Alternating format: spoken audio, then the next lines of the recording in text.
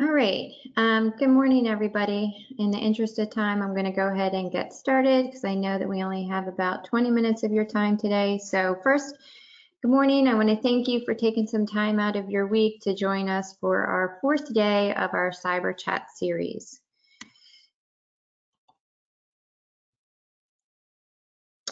So I'm Kelly Watson. I am the Director of Service Solutions here at Sensado, and I manage our Security Operations Center. So welcome back for those that have participated on the sessions we've been having all week, and welcome to any new participants that we have joining today. So again, as I mentioned, today is day 4, and we are going to be discussing how to help you respond when you get a threat alert. So hopefully today's session of knowing how to respond and take action begins to tie together our chats that we had this week. So Laura kicked it off on Monday with threat alerts and understanding threat intelligence. And on day 2, Chris highlighted being able to respond within 14 minutes and talked a little bit more around medical device security. And then yesterday, Denny discussed honeypot alerts. And, when those are triggered, something's touching your network and you need to be able to, be quick in your response and ready to respond. So hopefully today's session will help kind of with some of the things we've already discussed and how you can take immediate action.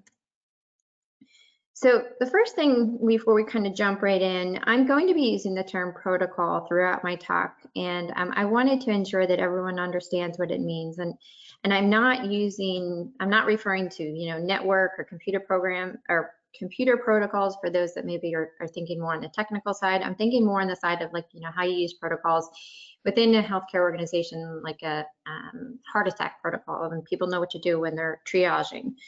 So to give a little bit more insight around how we use protocols here at Sensado, we use these for a lot of things, from incident response to case management to threat alerts. And again, protocols, some organizations may think of these around, call these standing orders. But really what they do is they empower you to make decisions quickly and help you and your team know how to respond much faster. Protocols will help you minimize your mistakes because you have the tools that eliminates the mistakes from occurring in the first place. And not having those mistakes will improve, the outcome. And also, protocols can be as generic or as specific as you want them, but keep in mind, you don't want them for every type of specific attack or situation, as you really need to be able to trust your people that are deploying the protocols to be able to think and be flexible and understand that one protocol may be used in different situations. The protocols are really there to help kind of guide you.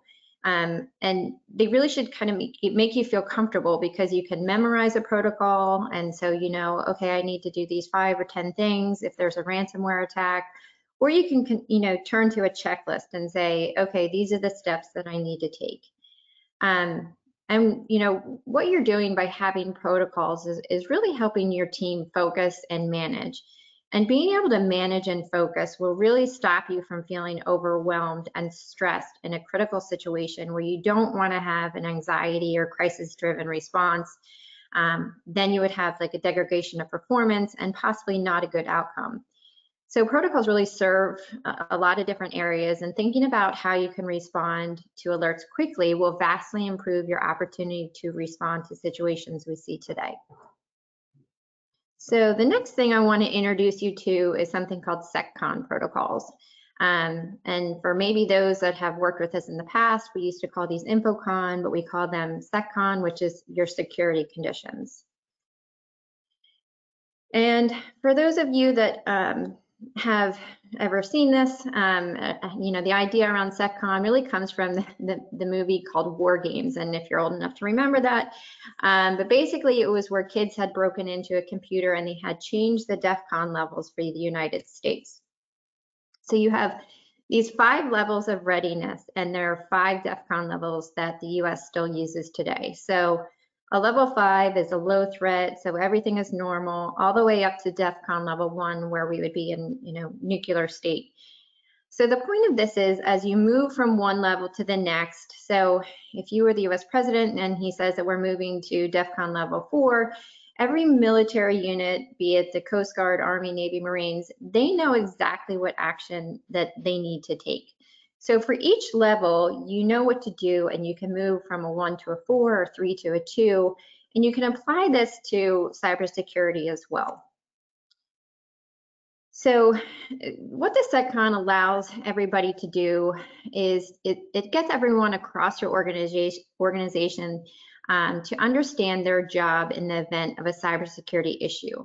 So if there's a particular alert, typically you're going to need your users to do something. And similar to having, we think in hospital terms and healthcare terms, similar to having a code blue in a hospital, certain teams already know what to do. You don't have to call a different department or people because there's already protocols in place to help guide you. The notifications are made and people know what to do immediately and start to take action.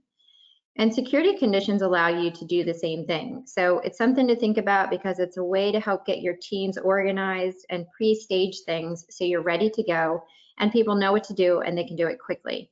So, thinking about it in a clinical world, it's like having a crash cart. And so all the tools are right there for you and you know how to react. Excuse me. There are 5 SecCon levels that we recommend people to use.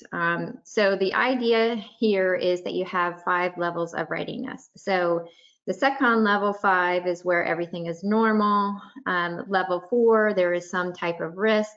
Maybe you have received threat intelligence information, but there's a known risk that is more widespread. Level 3, there's a specific risk against your organization, your industry, or your region.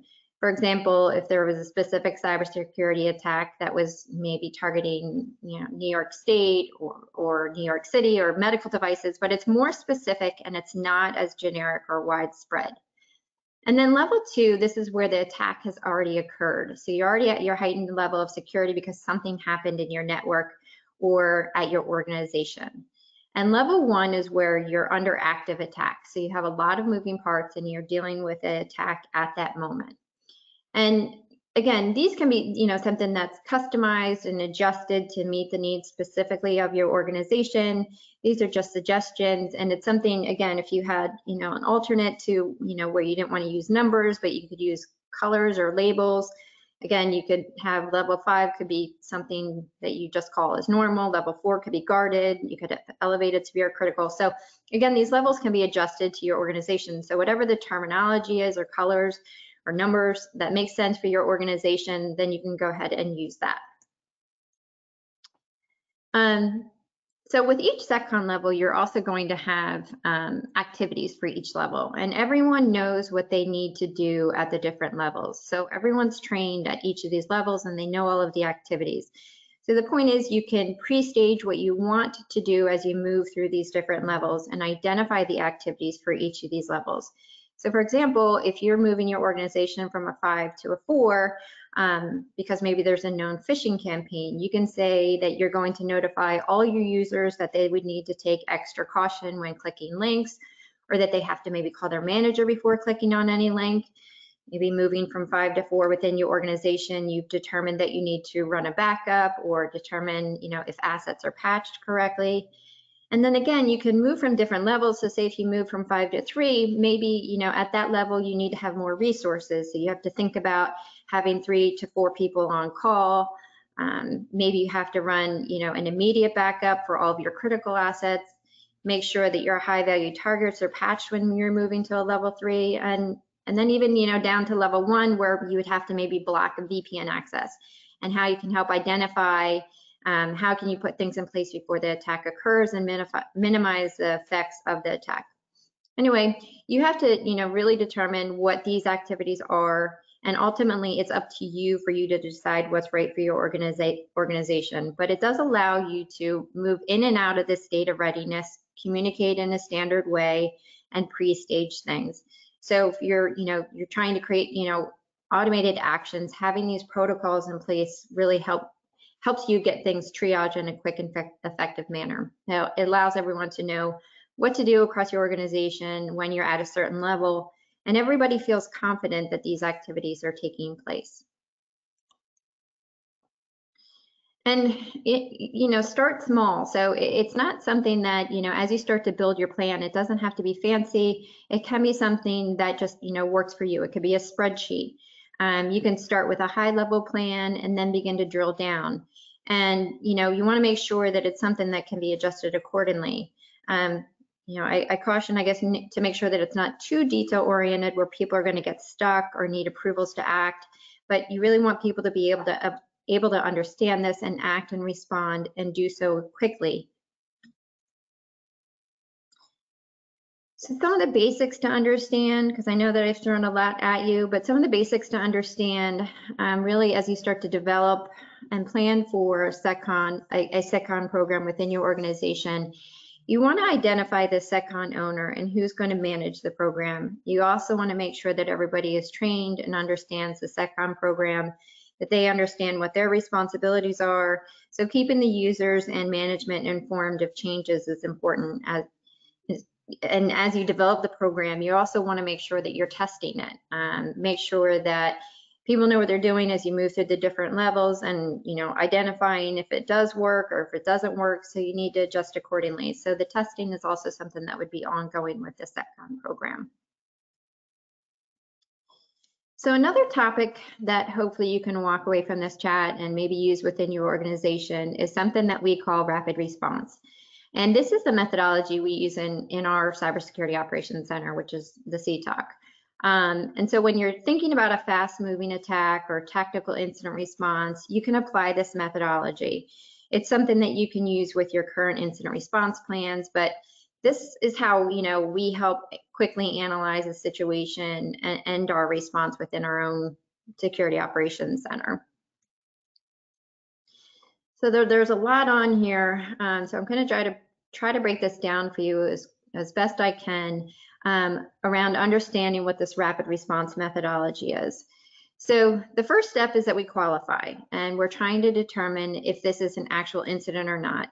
And the incident could be something that is simple as, well, not simple, but a stolen laptop, or you have a ransomware attack. But you first have to determine, is this real or not? And if it is real, then we immediately move to steps 2A. And you'll see that we have, steps 2A, B, and C, and I'll explain that in a minute. But so when you're moving to step 2A, what you're trying to do is categorize what you're seeing. So is it ransomware? Is it malware? So understanding what this is essential, but most importantly, you need to understand what assets are affected. And again, if you're in healthcare, once you've decided, that this is real, the most important thing next is to identify your assets. Are we talking about systems in your EMR, systems in your operating rooms? Is human life involved? So you need to understand what is involved. And once you understand the assets, we can evaluate, what the attack is and what we're seeing, which helps us determine how we are going to contain.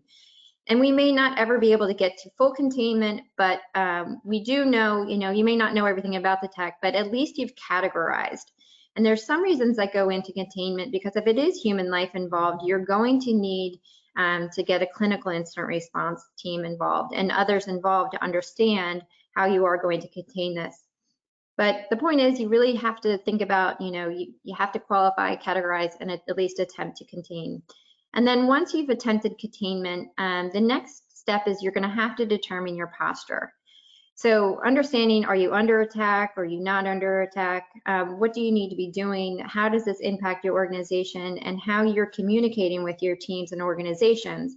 So, the SecCon that I just talked about, using these SecCon levels is something that will help move your organization to different levels, so everyone knows what protocols to use and helps with overall communication and a faster response.